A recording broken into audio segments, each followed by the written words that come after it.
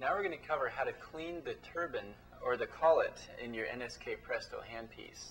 It's important that you clean this turbine about every 40 hours of use, and that's kind of basing it off of an average work week. It doesn't hurt to do it more often, but do it for sure, but every 40 hours.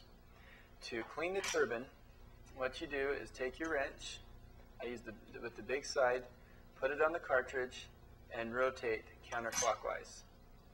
Then remove the cartridge completely.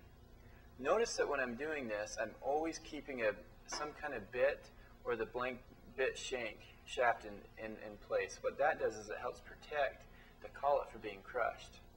Next, take the square end of your other wrench, put it over the bit, and turn to loosen the chuck nut. Then by hand, I'll hold on to the end and spin this. Sometimes when you're doing that, it gets really stiff, but make sure you're holding onto these black fans securely to be able to rotate that chuck nut out. Sometimes you might have to put a pair of leather gloves on to get this loosened up. Normally after the first time you don't need to worry about that. So next I'm going to remove the chuck nut. So take that off.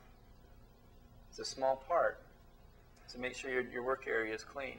Next I'm going to take out what's called the guide bush, which is a little piece there. Notice on this that it has a small shoulder or lip right at the very top.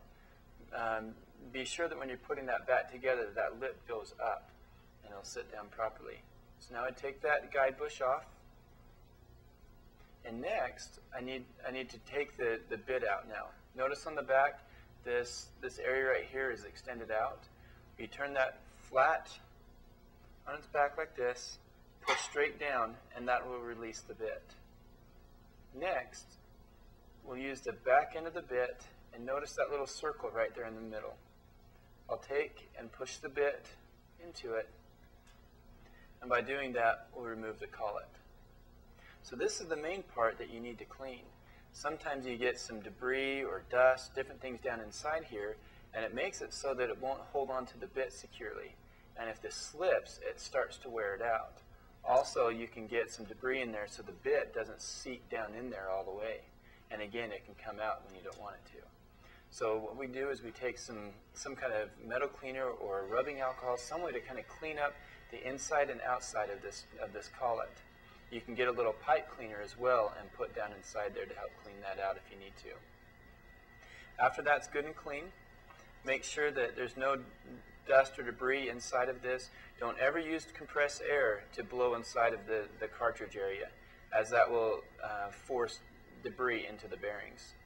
So now we want to do the reverse process to put this back together. Take the chuck, slide it in.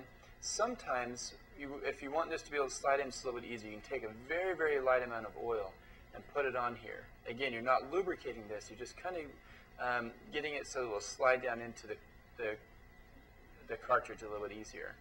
So take that, push it down as far as it'll go, put your blank bit back in, or any kind of bit, and that helps to align all these other small parts.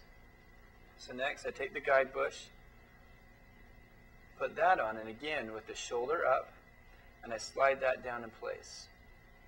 Next take the guide bush, the chuck nut, and we'll put that on. Now be really careful not to cross thread this, so kind of play with it just a little bit to get that on there securely, and by hand tighten that as far as it'll go. Get your square-ended wrench and tighten that in place. And just snug tight, don't really crank down on that.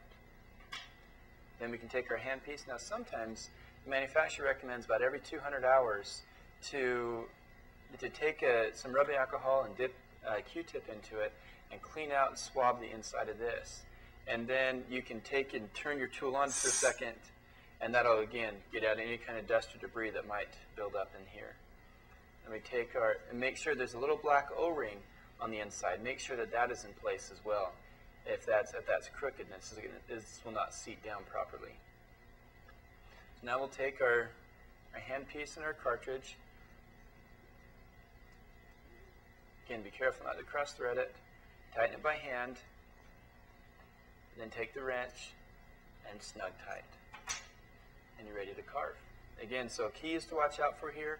Be sure to clean the cartridge about every 40 hours of use. Swab the inside of the handpiece about every 200 hours. And keep that thing good and clean, and never use compressed air on that cartridge, and the cartridge should last you a long time.